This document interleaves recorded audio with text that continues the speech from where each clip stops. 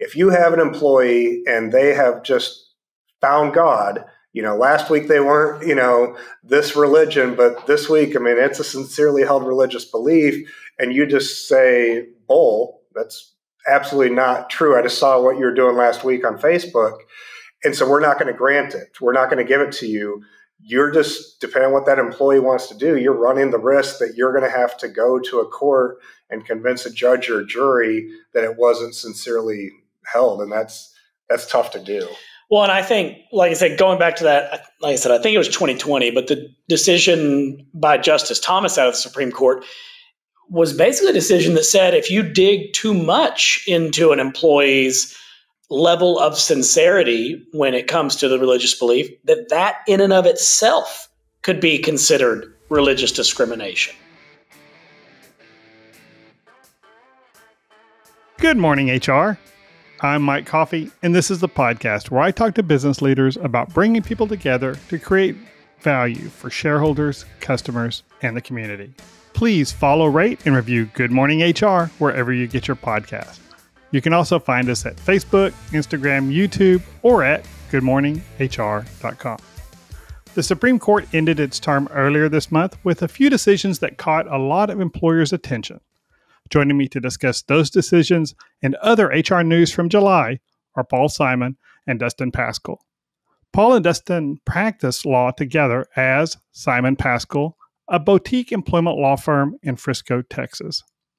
Their bios are so bright that I'd have to wear shades, so I'll suffice it to say that they are both returning guests to Good Morning HR and very involved in the Texas HR and business communities.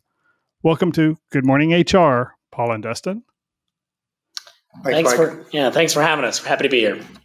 This is the first time I've had two guests at the same time. So this will be kind of an experiment for us. And quite honestly, between the three of us, as I look at it right now, this is going to be a record setter for foreheads space too between the three of us here. There's a lot of forehead going on here.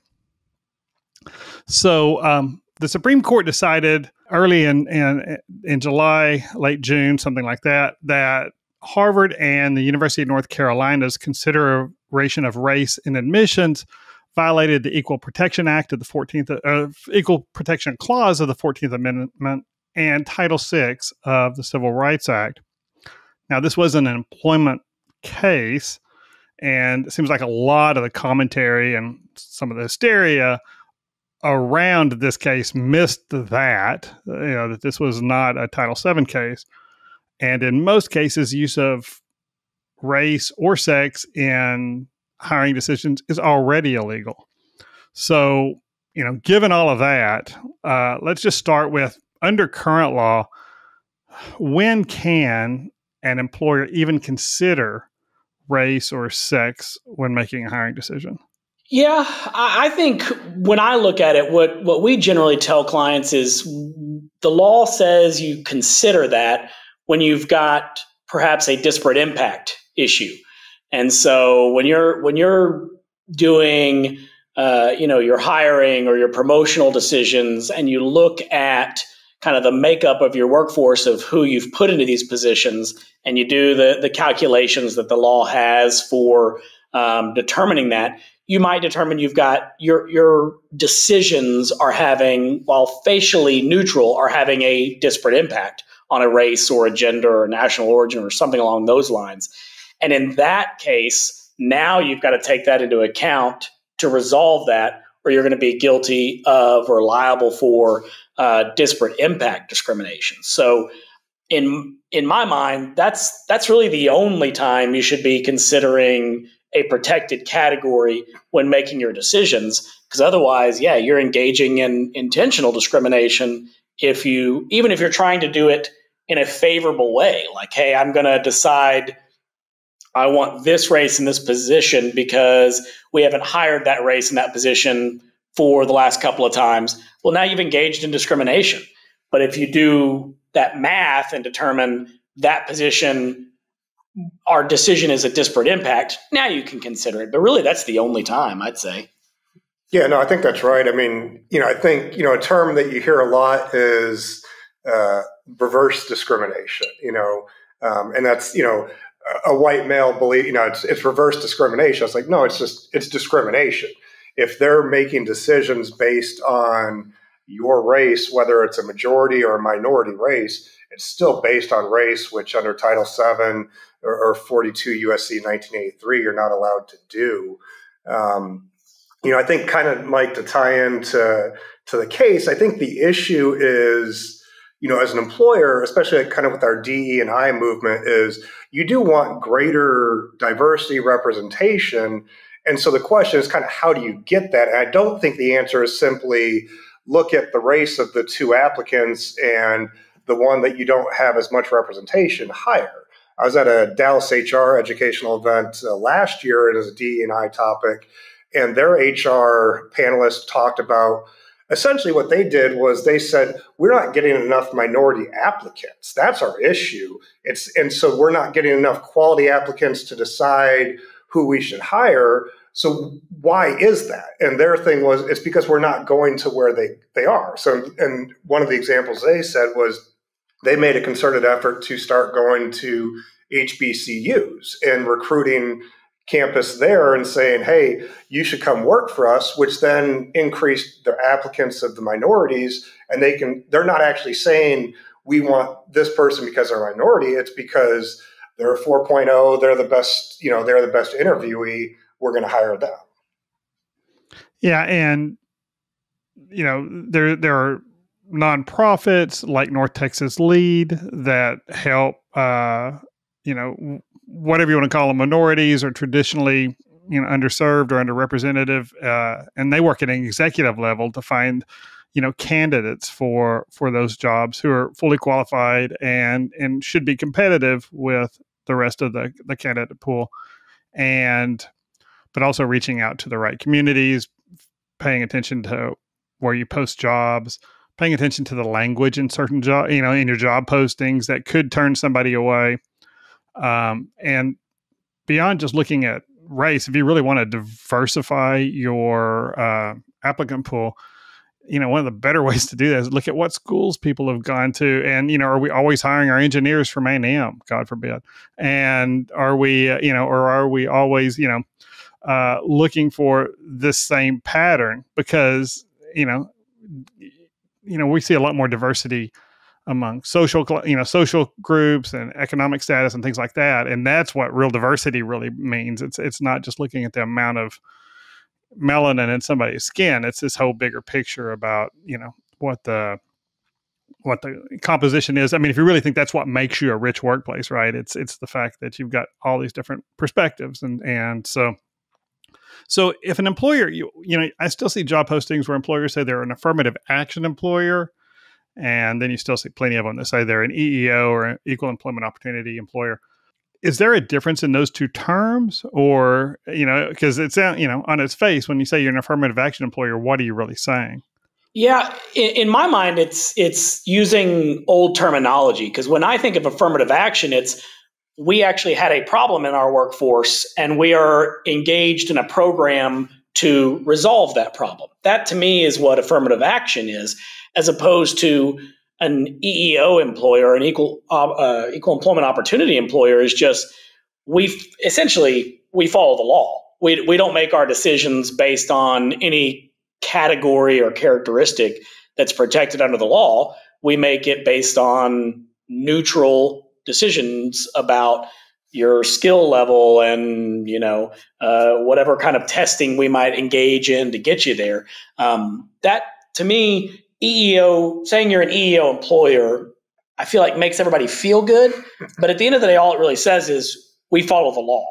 But at least we say we follow the law. Right, exactly. But the affirmative action is we had a problem in our workforce and we are engaged in a program to resolve that. Yeah, and the key word in EEO, the opportunity. I mean, we're giving everybody the same shot to compete on their merits in the workplace.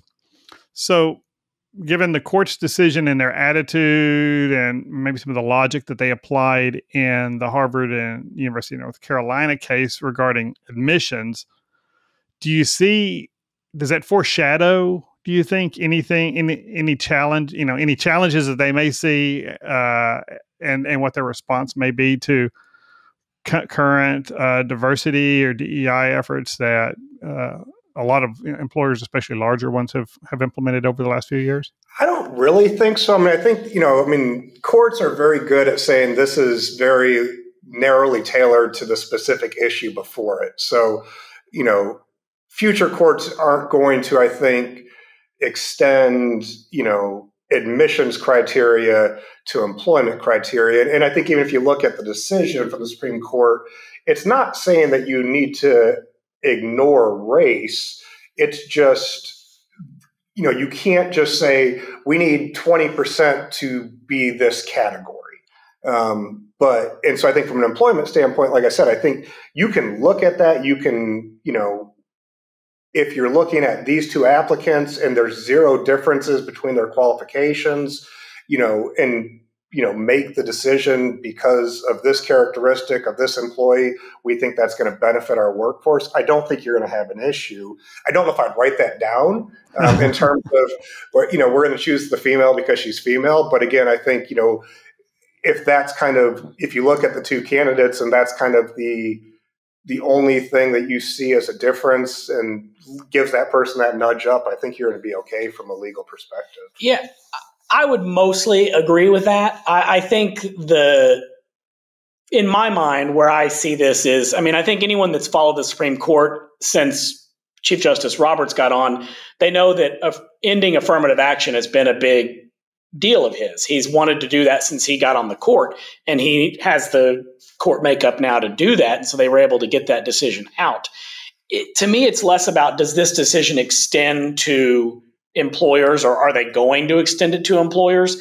To me, it's more showing us the environment we're in, because I look at that and kind of compare it and put it in the same bucket as the Texas legislature, which just passed to end DE&I in state agencies, including state universities. And so that is in the employer and the employment context. Now, it's only in the state agency context right now. It's not for private employers. But to me, it's more of what kind of environment are we in when we've got the Supreme Court ending affirmative action in an educational setting, Texas and other legislatures ending it in state agencies that they can control, is the logical next step that they're going to try to end it in some fashion or address it in some fashion for private employers. And I don't know, because I think private employers are a little bit more likely to push back and use the power of the dollar to say, that's not going to happen. We'll just move our company to a state that does allow us to do that. So I don't think it actually gets there, but that's a long-winded way to say I don't think that the Supreme Court's decision here gets extended necessarily. I think it's just part of a larger environment that it might try to be somewhere extended. Yeah, and there are going to be, I think, groups or individuals that feel like maybe they've been slighted in the past because of DEI efforts or things like that. Or, quite honestly, in my experience, most of the people who scream, reverse discrimination and things like that probably weren't the most competent person that they had to that employer had to start with, and that's just, this is the thing that they're grabbing onto. But it may be incentivizing them a little bit to go and try to find that counsel, and certainly there are groups out there that would be glad, to pay for their legal bills, to have that test case. And I don't know that there's much that even a well-meaning employer can do to avoid that kind of, situation. Is there anything you would tell an employer to try to avoid, those kind of lawsuits that where they just want to test the waters? Yeah, I'll tell you what concerns me is, and Paul can speak to this as well to answer your question, but we were actually just talking about this earlier. It's less about finding the case to test the waters, because we've seen in decisions from the Supreme Court this term and from the Fifth Circuit in the last several months, they are becoming much more willing to take cases that traditionally there's no standing. They're not ripe cases. There's no actual justiciable controversy that's arisen yet, because they always say the courts are not designed to give advisory opinions. But it sure seems like lately they are moving more into the realm of giving advisory opinions. So I don't know that I can coach an employer to say, here's the things you should or shouldn't do, because if someone really wants it bad enough, they'll say they are feeling threatened in some form or fashion. They'll find some organization that wants to foot the bill, and they'll push it all the way through. But I don't know, you may see differently. No, I think the advice I would give employers is, on the recruiting, interviewing, just to avoid anything that gives the impression that any of those kind of categories of characteristics matter. We just had one come across our desk where it was, where are you from, to a minority person, and the person was like, Dallas. It's like, no, we're like, where's like your family? Where are you from? and then, it was kind of, okay, well, that's interesting to know. And then that person doesn't get hired. And again, that person's going to say, that was a weird question to ask. It must have mattered to them, and it must be the reason I wasn't selected versus some other thing. And so that's, I think, any indication of, your race, gender, where you're from, parental status, all those things aren't relevant, and don't bring those up, even in casual conversation. What do you like to do in the, do you and your family like to travel? I think can give someone the indication, well, they must have discriminated against me because they're worried I'm going to go on vacation all the time with my kids. So, well, and to his point on that last one that kind of came across our desk, it was, even what you might think is an innocuous comment or a more of a favorable comment, the guy followed up in the interview with, oh, well, that's not a culture I'm familiar with. I'm going to have to learn about it. Now, he may have just meant truly he likes learning about other cultures and it's not one he's familiar with and he wants to know about it. Or it could be, hey, I don't know if I like that culture. I need to find out if I like it or not. And so I think to your question about what can employers do, I think they can do a better job of training and advising their employees that are doing the interviews about some of these innocuous things that can be taken the wrong way and put you at risk. Yeah, and there's a lot of bad interviewing going on out there, and it goes back to the thing I'm always screaming about is somebody's really good at a certain kind of job, so we make them the supervisor of that group of people, and we don't give them the training, and we expect them to have what we consider common sense in how you do things, but without an understanding of federal and state law and precedent and how to conduct an interview and how to plan one and all of that. And I think that's the cause of a lot of offended applicants because it ain't none of your business, and I'm just looking for a 9-to-5 and want to go home, and what I do on the weekends is none of your business. But at the same time, the hiring manager is well intentioned, I think, often, and wants to build a rapport and try to see how they're going to fit in our culture. And I think too often fit is not intended as a code word, but what they're looking for, is this a good old boy who's going to go fishing with us on Saturday mornings, or is he going to fit in with this group of people I have? And maybe the part of the problem in your organization is all the people in your organization do, have the same hobbies and look the same and have the same backgrounds. Well, it's funny because I was going to say, like, to that point, it's part of that is knowing when you've got someone that maybe shouldn't be doing the interviewing anymore. Because I remember when I was leaving law school, I was in an interview for a job, and there was and this will sound discriminatory in and of itself, but there was a very old lawyer from the firm conducting the interviews, and he asked me during the interview, was I planning to get married, and was I going to have kids, and blah, blah. And in his mind, that's what you did, is you left law school and you got married and you had a family, and he wanted to make sure that I was going to do that, or else he didn't know that I was the kind of lawyer that he wanted, regardless of my skill set. And so it's kind of, maybe it's the time to kind of pull that guy off stage and say, you shouldn't be conducting our interviews anymore. And let's take a quick break. Good Morning HR is brought to you by Imperative, premium background checks with fast and friendly service. After criminal history, many people think about credit reports when they think about background checks. The truth of the matter is I spend more time talking employers out of using credit reports than trying to convince them to include credit in their evaluation of candidates. When I ask employers why they want to include credit reports, they often say that bad credit points to someone's honesty or responsibility. But for most employers, credit doesn't tell the story that they think it does. People can have a negative credit history for a lot of reasons outside of the individual's control. A spouse's job loss, personal or family illness, divorce, or any of a number of other issues. And in order to use credit history fairly, an employer has to be ready to have a pretty frank and uncomfortable conversations about why someone's credit is negative. And that risks getting into conversations many employers just don't need to have. Of course, there are times when a credit report is relevant to the role. If someone's making financial decisions on behalf of the company or clients, or if they have some other significant fiduciary responsibility, how they manage their own business may be relevant. Maybe if they have access to sensitive data, significant cash, or other easily removable assets, significant financial overcommitment might be relevant.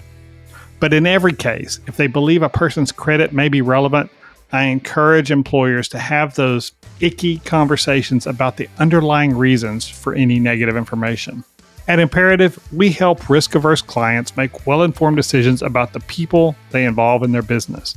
If we can help you in that area, please reach out to us at imperativeinfo.com. If you're an HRCI or SHRM certified professional, this episode of Good Morning HR has been pre-approved for 3/4 of a recertification credit. To obtain the recertification information, visit goodmorninghr.com and click on Recert Credits. Then select episode 106 and enter the keyword SCOTUS. That's SCOTUS. And now back to my conversation with Paul and Dustin. Along that same lines, getting into people's backgrounds, the Supreme Court also decided in Groff v. the U.S. Postal Service that basically we've been doing religious accommodation all wrong all along. So can you tell us just what that case what that case decided and what its impact on employers really ought to be? Sure. I think that is another step in a larger process of expanding religious protection in the workplace, because we saw it in, I think it was 2020, the Supreme Court decision that Justice Thomas authored, where basically it was like, don't dig into someone's religious beliefs. I think this is another step in that, saying what Groff said was that people have been using this old case called Hardison and interpreting it the wrong way because of an offhanded comment in that case that basically focused on more than a de minimis burden when it comes to accommodating a religious belief of an employee. And so the employers have been basically saying it's a low bar for me to say I can't accommodate your religious beliefs. And one of the main things they use is, if I do so, it'll anger your coworkers. That's kind of been a big one. And so what Groff says is basically, no, it's undue hardship. It's not, we're not talking about de minimis. This has to be something that is a substantial expense or burden or something to an employer. And while you can take into account coworker issues, that cannot be determinative, because that's the whole point of why Title VII protected religious beliefs to begin with, was that you might have coworkers who have an animus towards your religious beliefs or lack thereof. And so Groff said you can it's got to be this undue hardship, but then also you can take into account in coworker issues, but it still has to be, the ultimate focus has to be on what's the burden to the employer's operations. So you got to tie back those coworker issues to employer operations. And it's also interesting. It wasn't a huge piece of the case, but it's something that we've put in training for years when talking about accommodations is you can't just say no when someone proposes an accommodation. It's really engaging with them to find an accommodation. And so it's a small part of the case, but they basically reiterated that you've got to, say, you can't just say what you propose doesn't work. You really have to kind of say, what about this? Or can we do this? That's really engaging in looking at accommodations. The one thing I would note on Groff, though, is it made sure to say that you don't use the ADA process. Even though undue hardship is like the ADA, we're not going to use the ADA process. They left, like a lot of cases, they left a lot for employers and lower level courts to figure out. But I think at the end of the day, the takeaway is religious beliefs in the workplace have substantial protection under the law, particularly with our current courts. And so employers need to be mindful of that and need to make sure they're doing their best to accommodate those beliefs unless there truly is an undue hardship. I thought what was interesting about this case is that, first of all, the Supreme Court for the last couple of years has really gotten hammered as being pro-employer and anti-employee. And this is a decision, in favor really of employees.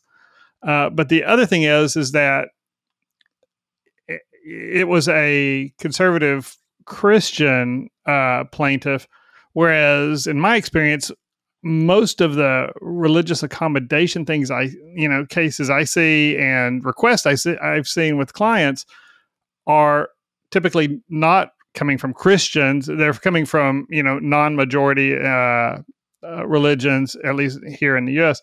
And they're, tend to be things that employers weren't expecting or weren't familiar with.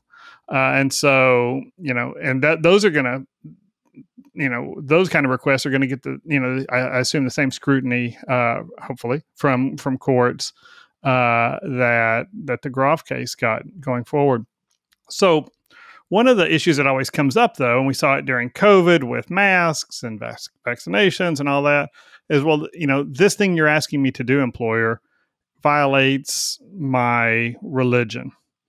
And, the first thing you hear from a lot of folks is, well, ask them to get somebody who's a religious leader in their organized religion to make this statement. But it goes beyond just organized religion, right? I mean, talk about, what should an employer who's either never heard of this claim, this religious belief, or is just suspicious. I mean, suddenly this guy is asking for something that, he's never asked for before. He says it's his religious belief that he needs to be on the water on Saturday mornings, fishing, and he can't come to work. How deep should an employer dig in to try to evaluate? I mean, do we really even want to get into that as far as trying to evaluate the sincerity of somebody's belief? Yeah, I mean, that's the issue is, the standard is whether or not someone has a sincerely held religious belief. And to your point, Mike, it doesn't have to be, that doesn't mean it's a church. It's, a religious belief. And again, that doesn't necessarily mean it's a God. It's, it's their It's a moral or ethical belief, right? I mean, it's... Exactly. And so now and the problem is courts are pretty clear on, we're not the moral police, we're not the religious police. And so we're not going to dive into, we think your 10 commandments are X, you've thrown in this 11th, but and so it doesn't count. If it's truly a sincerely held belief, which is just going to be a question. And I would say, if as an employer, you 100% can, tell me about what it is that you need and why.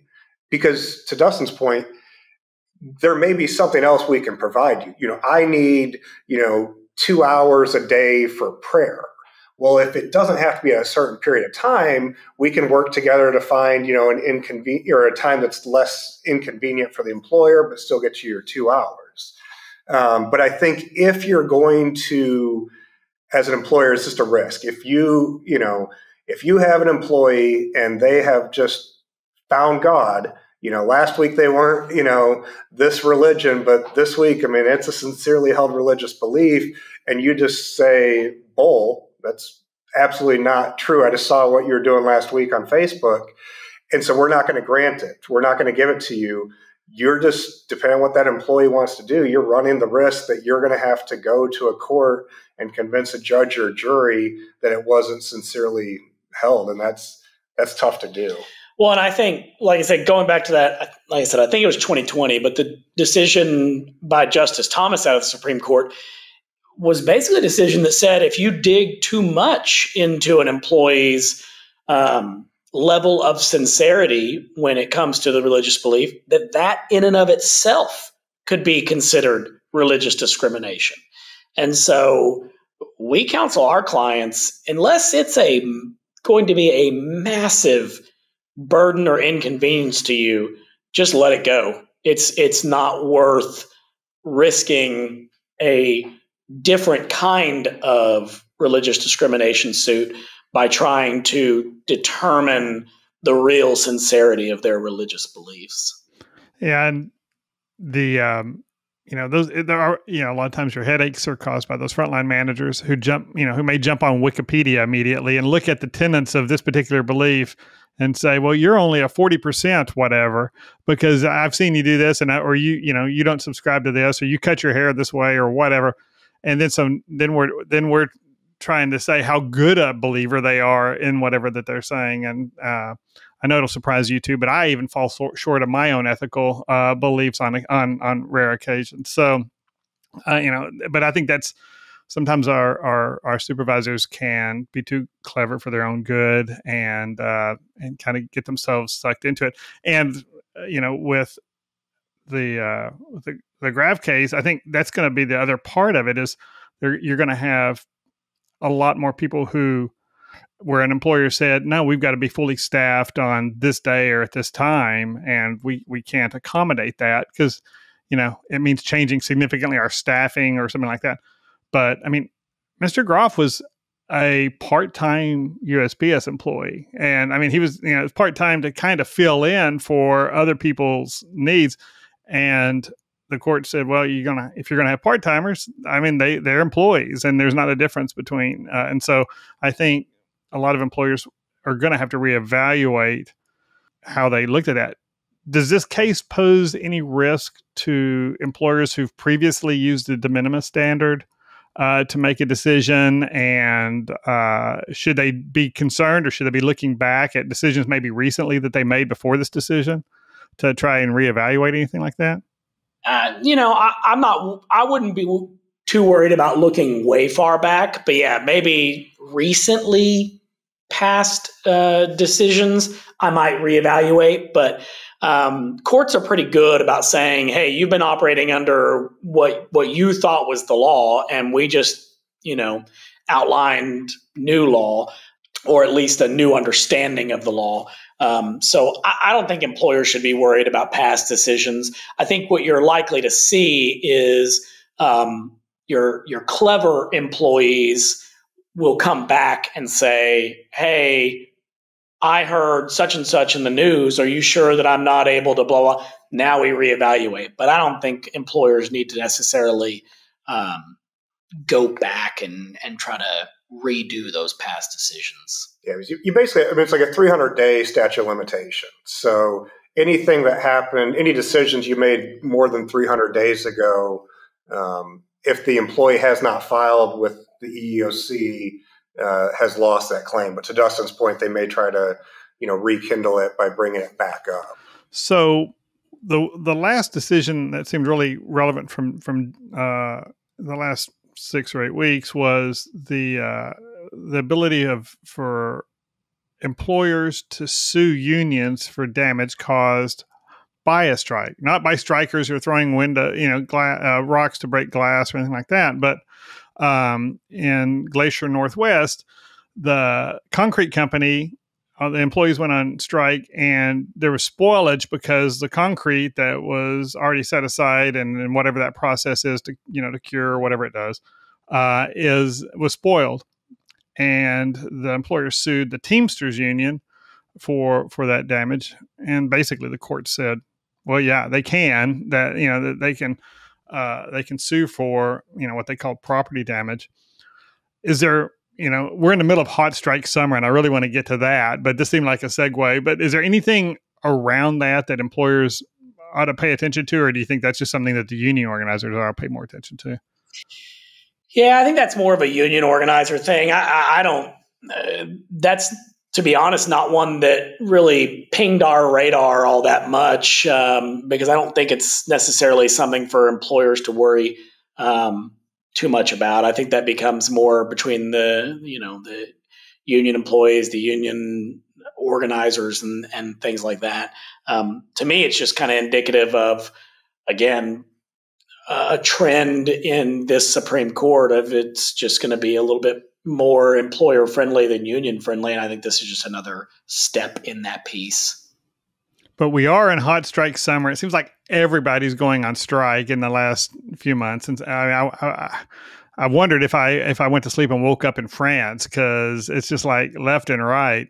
But Axios ran some numbers, and in the first half of this year, the number of individuals on strike doubled over the same period last year, and it's 7 times more than that same period in 2021.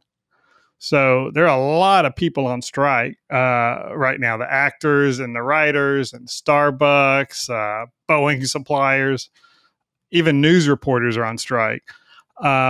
What is going on? What's y'all's take on that?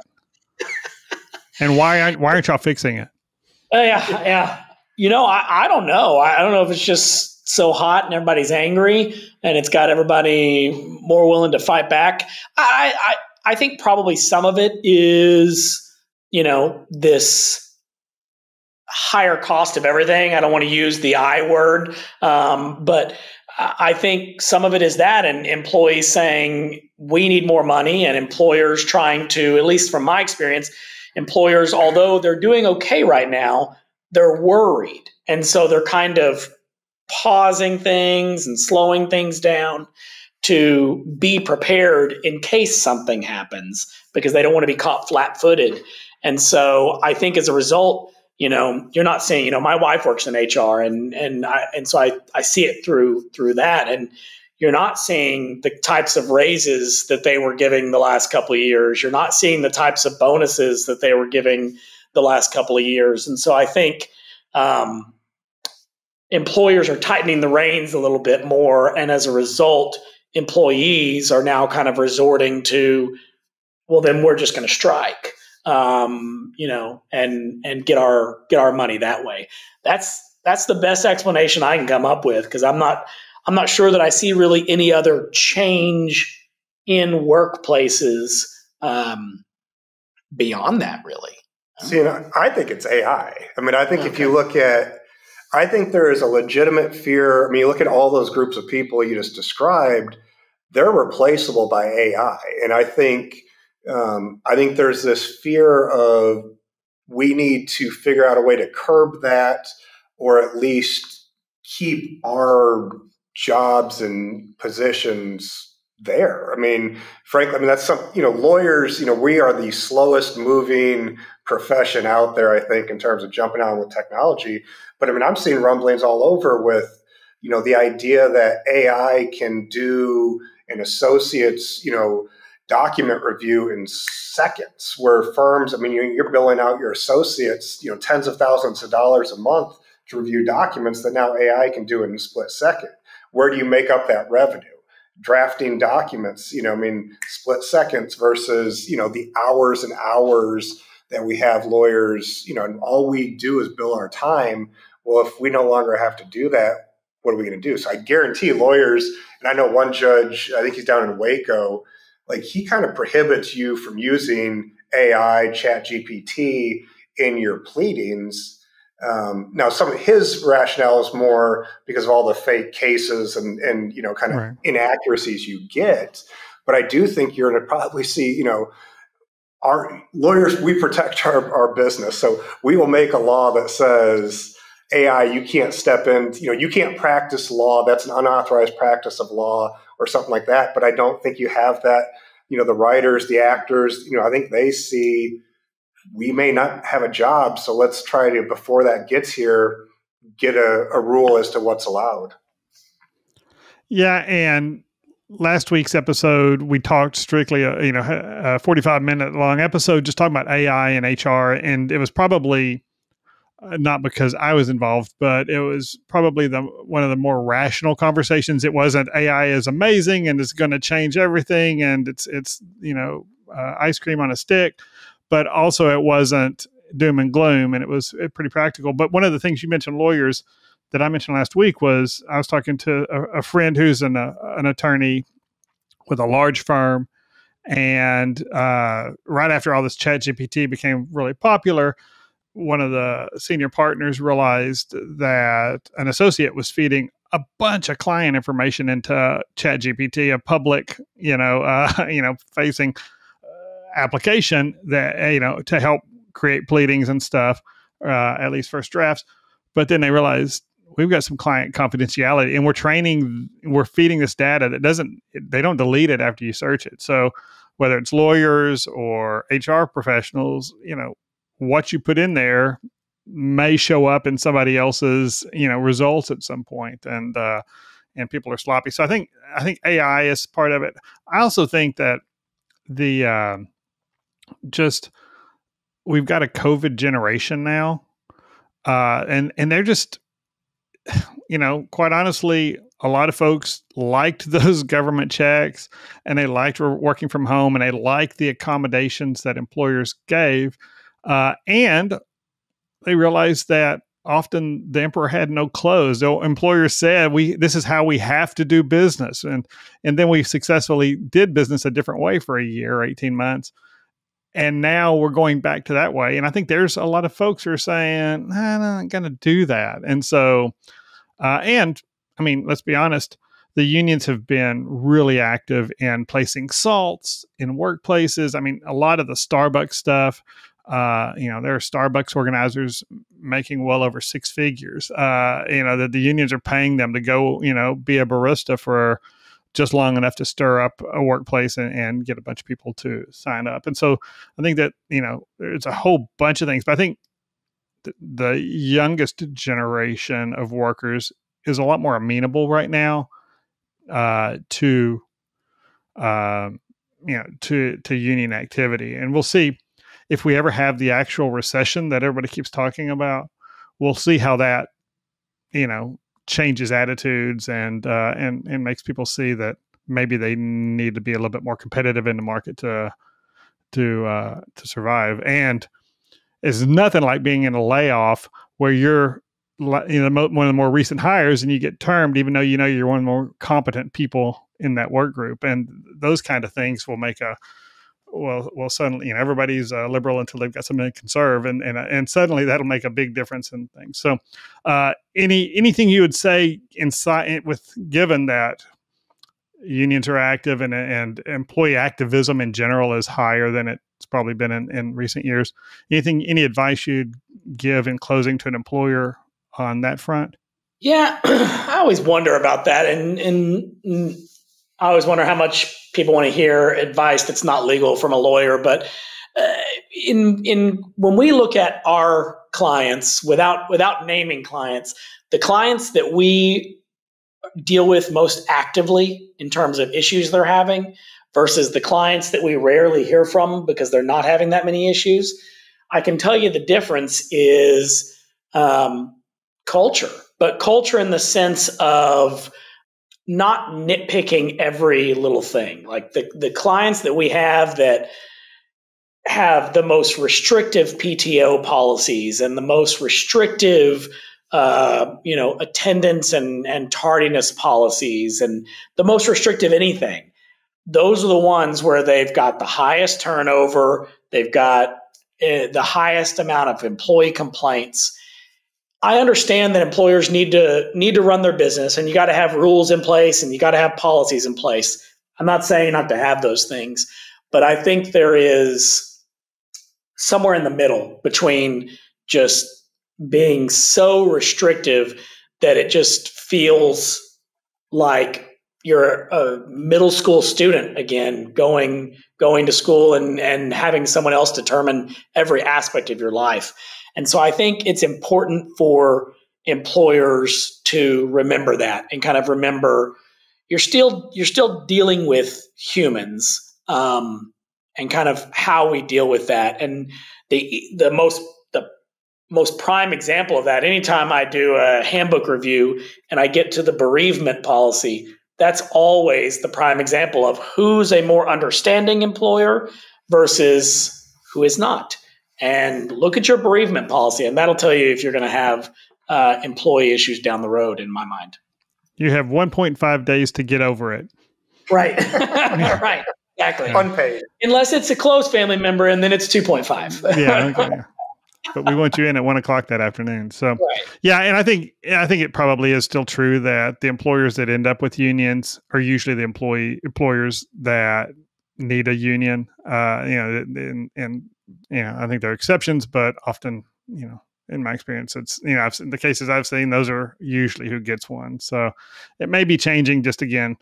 And I don't mean to throw the current generation under the bus, but I think their experiences over the last few years have been different. And what their experiences, certainly their expectations into the workplace are really different than, my generation, Gen X, or, because apparently all we ever wanted to do was sit around, watch TV and get stoned. And so, but now we'll soon be running stuff. So, but yeah, anyway, so that's where we'll leave it. I appreciate you guys joining me again today. It's always fun to get together. Yeah. Thanks for having us. We appreciate it. And thank you for listening. You can comment on this episode or search our previous episodes at goodmorninghr.com or on Facebook, Instagram, or YouTube. And don't forget to follow us wherever you get your podcast. Rob Upchurch is our technical producer, and you can reach him at robmakespods.com. And thank you to Marianne Hernandez, our marketing coordinator. She keeps the trains running on time and holds me accountable. And I'm Mike Coffey. As always, don't hesitate to reach out if I can be of service to you personally or professionally. I'll see you next week, and until then, be well, do good, and keep your chin up.